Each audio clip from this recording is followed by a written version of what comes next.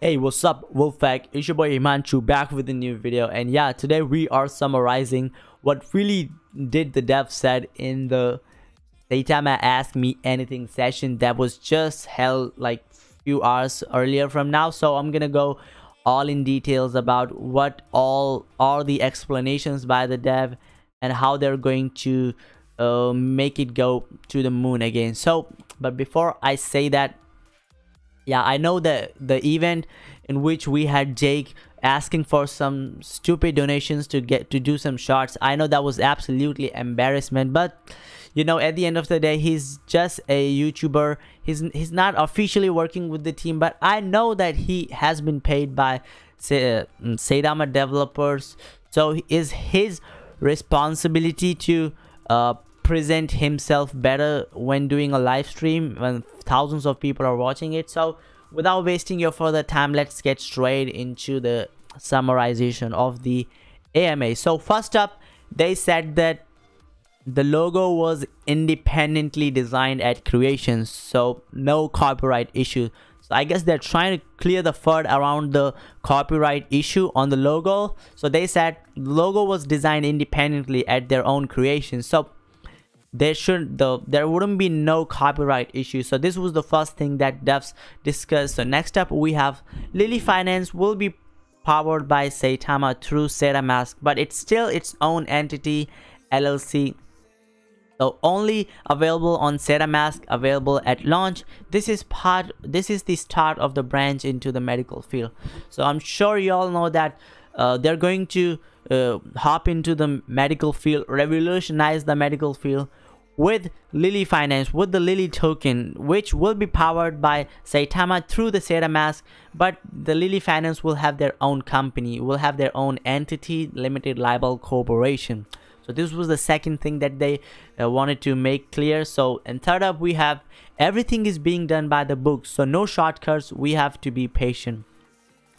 I mean, it's pretty clear, I don't have to explain it. So next up, we have the Saitamask development is complete for V1 version 1, only waiting for the completion of Certiq audit. So we know that they're going to launch the Saitamask as soon as they have completed the Certiq audit for Saitamask. So it's going to be crazy, it's going to be awesome once we have the Certiq audit and Saitamask wallet releasing to download. And yeah, we have like almost less than 2 weeks the Saitamask wallet will be releasing. Well, let's hope they don't delay this more than 2 weeks. So if they like hopefully I'm praying like they don't delay this Saitamask release, but if in case they do further delay on the Saitamask wallet release, I mean, it's going to be pretty hard time for Saitama token if they do so. But fingers crossed, hoping for the best, and let's hope Saitamask will release in less than 2 weeks.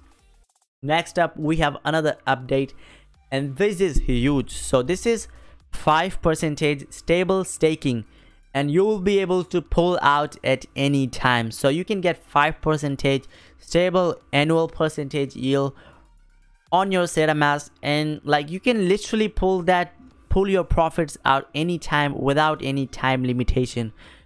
And like alternatively, they also have announced dynamic staking, in which they have divided this into different time frames. So if you hold for 30 days, you're going to get 2%. If you hold for 60 days, you will get 4% staking rewards. If you hold for 180 days, you will get 6% staking rewards. And yeah, one thing that I would like to add is that staking is in addition to the 2% reflection. So this is awesome.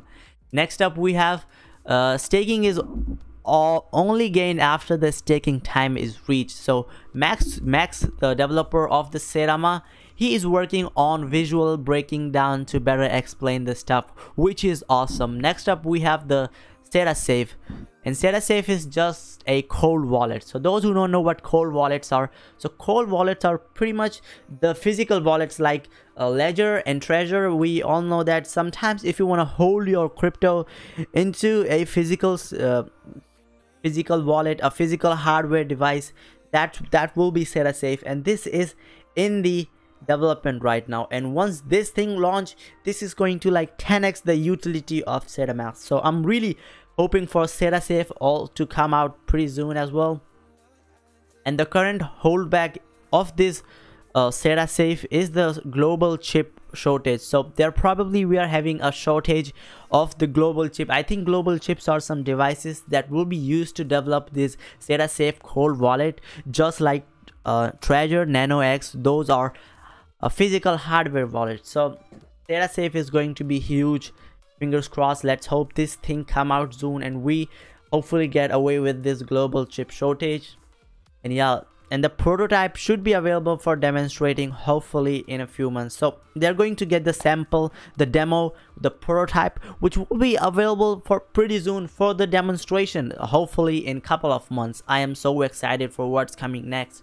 Next up, we have Saitama token has been audited, and the current audit is for Saitama. Max has been in talks with them about changing the title of the audit page to Saitama instead of audit of the page to Saitamask instead of Saitama token to reduce FUD. So yeah, let's make it clear. So the audit that they have done is under the name of Saitama token, but now the developer of the token, Max, he is trying to change the title of that audit to Saitamask instead of Saitama token. So I think that's probably going to be good, because we are right now having a lot of fun around Saitama token, because people are thinking that we are doing another audit for Saitama token, which is literally making people sell, and it's creating a lot of FUD. So once they do get the name change, we can hopefully reduce much FUD. Next up, we have Saitamask update. So Saitamask will have 2-factor authentication and 3-factor authentication as well. So 2FA and 3FA, and like I have never seen any, I have never heard 3-factor authentication earlier. So I think this is going to be a revolutionary feature in the Saitamask, which will add like a lot of security in the token, lot of security in the Saitamask wallet, and they're trying to make sure that your funds will be safe in the Saitamask. And I think this is the only reason why they're taking so much time to release Saitamask wallet, is because they're trying to make it the best wallet out there. They're trying to add a lot of good things in the wallet. And yeah, next up we have exchange listing is a process, especially for those tier 1 exchanges. Larger exchanges take everything through a legal team. So yeah, we have KuCoin listing around the corner. We could also have a Coinbase listing around the corner. We like earlier we had some news regarding the Coinbase listing, but there is a confirmed KuCoin listing coming pretty soon, and I think that listing is going to be awesome. So they're saying that the listings are in process. So as we all know, KuCoin is the 3rd largest exchange in the world, and listing on an exchange of such big magnitude really takes a lot of time. So we really do need to wait and see what's gonna happen once we get listed on the KuCoin. And I think KuCoin listing is going to be the best thing ever that has happened to Saitama. That's literally going to take KuCoin from here to there, like straight to the moon. But I'm hoping they get the KuCoin listing before the end of 2021. That's going to be awesome. Next up, we have Sera Gaming, Sera Social, and Sera Edu will integrate with the Sera City, Metaverse, concerts, museums. Everything is being created from the ground up. So the Sera Gaming, Sera Social, Sera Edu, all these things are going to like literally 100x the utility of Saitama token. So we know that Sera Gaming, so Saitama just had a 50 million partnership with Blaze Fire Games, and they're going to do something in the esports through Sera Gaming. Next up, we have Sera Social. I'm not sure what Sera Social is, so I'm not gonna comment on that. But then we have Sera Edu, so they'll try to create some educational corporate organization to integrate people, and this all will be the part of Sera City Metaverse, which will be awesome. So yeah, they're really trying to hop into the metaverse hype right now. Metaverse is huge. Facebook just rebranded themselves to Meta. I think Metaverse will going to be huge, and it's good that Saitama is considering Metaverse. So Seta City Metaverse, I'm excited for that. And this is where they will have concerts, museums, everything is being created from the ground up. Next up, we have more stuff planned for New York City. I mean, New York event in the New York City. So they're probably going to have another event, which I'm not sure about is true or not. But I think this one they do not mess up like they did in the Vegas. I hope this event is going to be better, more professional, not like a nightclub party. So yeah, and hopefully Jake could learn what he did wrong from his mistakes he made. And next time he present himself nicer, like a more gentleman kind of stuff, like a gentleman. So yeah, next up, they have like acknowledge event wasn't portrayed well. Using it as a learning experience, it was intended to be a celebration. So now they're like defending themselves, saying that this was not intended to be a event. Rather, they're saying that this was intended to be a celebration, and they said they know that the event wasn't that good, and they're accepting their mistakes they made. They're accepting and they're taking this as a learning experience, which is good, which makes me believe the team is really responsible for their own deed, which is good. Okay, next up, they have goal for blockchain, which is not to fork off another blockchain, but develop a completely independent one, and will have its own dev team. Awesome. So yeah, now they're going for blockchain, which is to fork off another blockchain. So well, pretty soon we are going to see the Saitama own blockchain, and this is when we would not have to rely on the Ethereum gas fees, because they're literally going to switch from Ethereum mainnet blockchain to their own Saitamask blockchain, which will be huge, but I think it's going to take some time to launch.